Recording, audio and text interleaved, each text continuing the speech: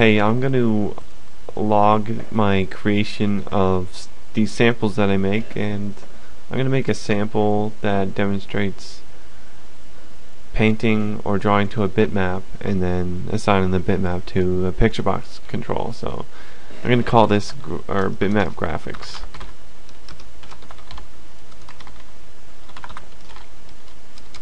Now, I do believe that painting to a bitmap is best practice in opposed to painting directly to the paint or the picture box. Painting to a bitmap can reduce things like flickers and buffer time or whatever, and it adds a lot of flexibility. So I'm going to change the form to a fixed tool window, change the main form class name to mainForm.cs. It's the habit I have. Alright, and then the text of the form should be bitmap graphics. And I'm just going to put a picture box in there.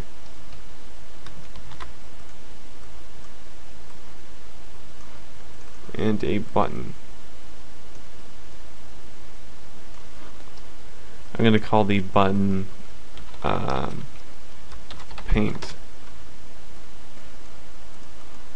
And we're going to go paint bullseye. And what I'm going to do is I'm going to paint a bullseye, a high resolution image, and display it in this picture box. So I think it's best if we change the picture box size mode to zoom, because the image is going to be a higher resolution and perfectly square than the picture box. And the picture box isn't going to be perfectly square, and it's going to be smaller. So button paint, we're going to create first a bitmap for a drawing surface. I'm going to call it drawing surface equals new bitmap. It's going to be, I'm going to use the width and height overload where you specify the width and height. I'm going to have a 1000 by 1000 pixel bitmap, and I'm also going to create a graphics object called GFX, and I'm going to use a static method from the graphics class that allows me to create a graphics object from an image. And here we are going to specify the image drawing surface. Okay, and I think it's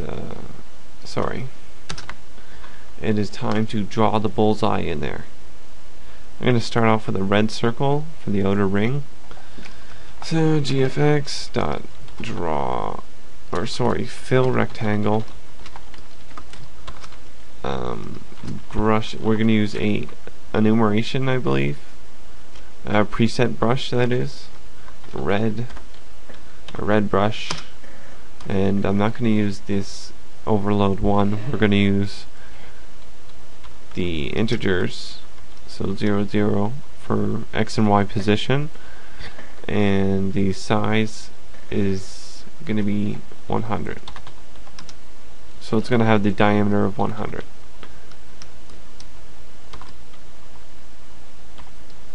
Sorry, it's going to have the diameter of 1000. And I'm going to leave that be for now, and I'm going to assign the image that we just drew to the picture box image property. Bitmap, sorry, drawing surface. Let's see if it looks good. Okay, so I drew a rectangle. We don't want to do that. We want to draw an ellipse. Now, obviously didn't spell ellipse right, so I'm just going to take a look at the fill ellipse. Alright, sorry about that. Let's try this again. Okay, that's good. There's our outermost circle. I'm gonna just copy this a bunch of times. Good. We'll change this color to white. We're going to change every second circle to white.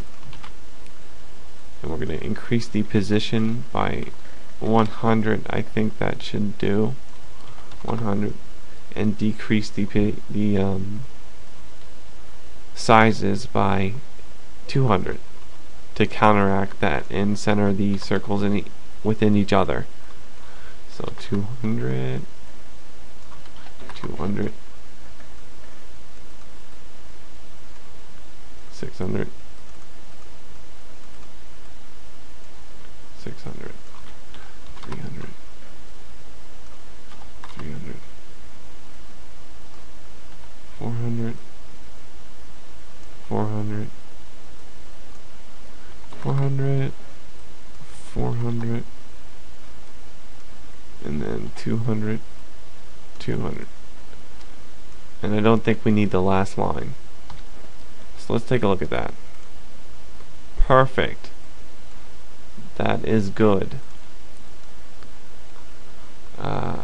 I think I don't need to do anything more. I'm gonna make an icon for this, probably, and I'm gonna change the assembly information to a sample of Bitmap graphics. And put my team name in there, or company name. Globus, and I always change the manifest to create application without manifest. I'm going to save it, build the release, and I think that's good.